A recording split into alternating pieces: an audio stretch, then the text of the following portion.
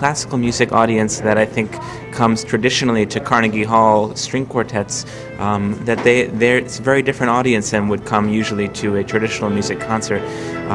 The traditional music scene in New York, I think, is generally undeveloped. We get a lot of world music here.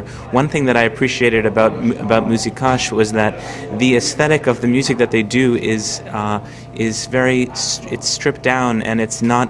A lot of times we have music that's quote unquote traditional, but it's been taken out of its context and played on synthesizer, electric guitar, these sorts of things.